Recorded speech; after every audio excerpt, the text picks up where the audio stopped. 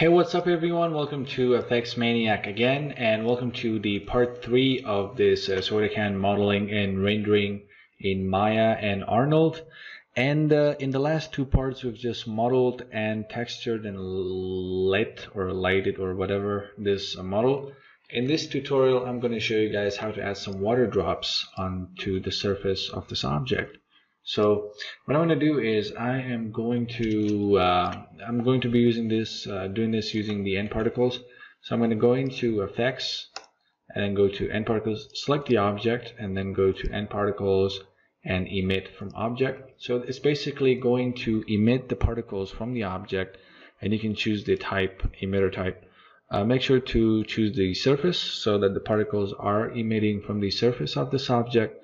And I want to have like 500 particles per second, or I can have like 500 is pretty good, so I'm just going to create. And if I play this, you can see that we've created the particle. If I hit 4, you can see that they are emitting from the surface of this object, but the problem is we can't see them. And first things first, I don't want them to fall down. So you can see they're just falling down because of the gravity. So what I'm going to do is I'm just going to select the end particle, hit Control A, and go into dynamic properties and turn off, turn on ignore solver gravity. So if I play this now, you can see that they're just like moving, and that's because of the speed that they are having. If I go into the, where is my object? Here it is.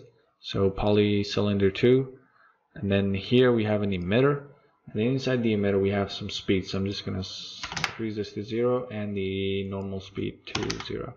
So now we have these objects. They're just, being created, these particles actually. So I'll just hit 7 again. And you can see that we can't see, we actually can see these particles on the object. They're just being generated there, right? So I can go into the end particle, and if I want to see and visualize the particles, I can go into the shading and turn it into a sphere or spheres.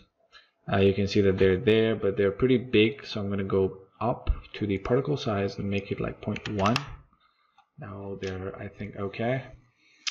And if you want to randomize it, the way you can do it, you can go into the radius scale and just click a few points, just add a few random, ups and downs here. So, but you can see it's not affecting the particles until you go into the radius scale input and change it to randomized ID. So now we have some random particles on the surface of that object. Now if I just play it, you can see that they're just getting born. So maybe at frame 100, I think that they're enough. So in order to make them, in order to turn them into a mesh and then apply the material and then render it, you need to go into the, select the end particle first, go into the modify, replace, convert end particle to polygons, and as soon as you click that, it's going to disappear. But don't worry, you can just come down to the output mesh and decrease the threshold until you can see those particles. Decrease the blobby mesh radius and the triangle size a lot more, not like 0, but just enough. Yeah, like this much. And then the mesh method, you can change it to quad so that it's a quad output or whatever. You can increase the iterations to make it more soft.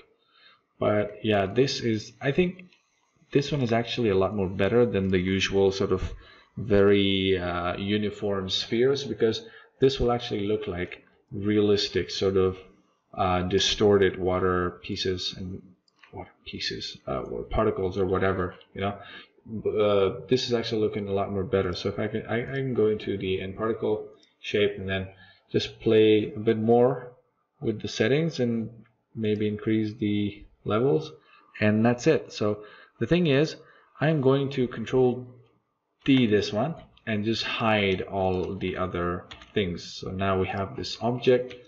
You can just move it or whatever. There's no movement. We have just a single object that I can just apply the water material and it'll look pretty cool. So this is a very simple method to create some water drops, some realistic looking ones.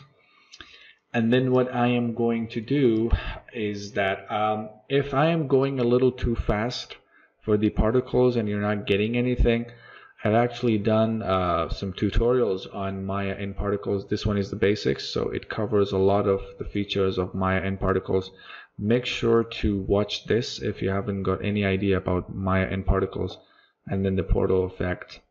And I think I've done Maya particles, 3 or 4 tutorials on Maya particles. So this is the main one, so the basics, and then this is sort of an advanced one. So yeah, and then I'm going to go back to Maya, and then I'm going to select this. This is our like water drops,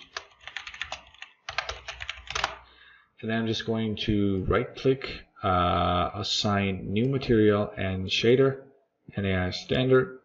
And if you have the presets, you can go into maybe like clear water, just replace it, and you can see the water drops in the scene. They're actually looking really cool.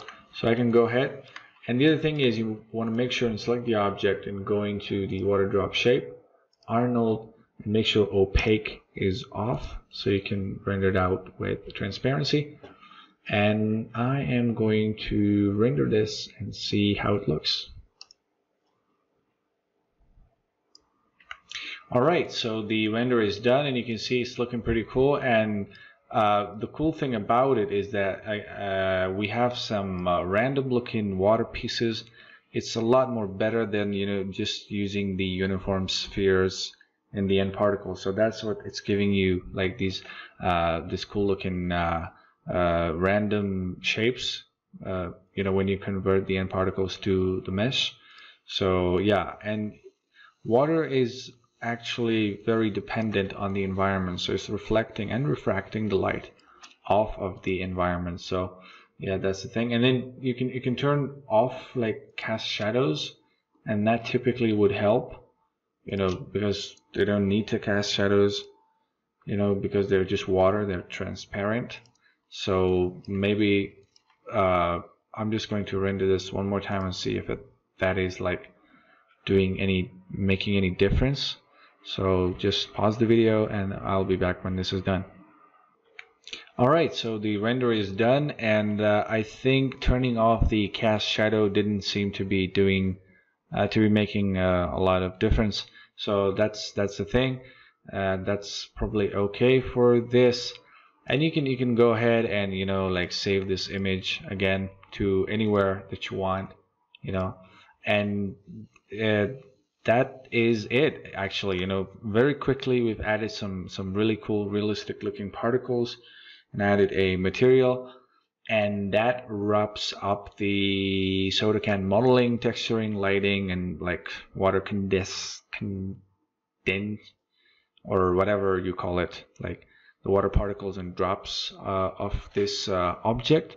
So I hope you guys liked it. I hope you guys enjoyed it, and most importantly, I hope you guys learned something from it.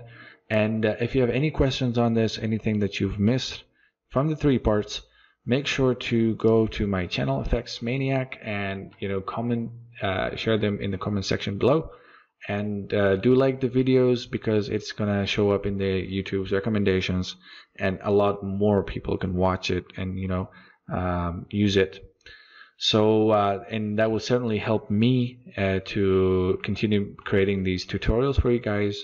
And finally, if you haven't subscribed to my channel, make sure to subscribe and turn on the bell icon to get notified whenever I upload a new tutorial. So thank you again, and as I always say, till next time, enjoy working.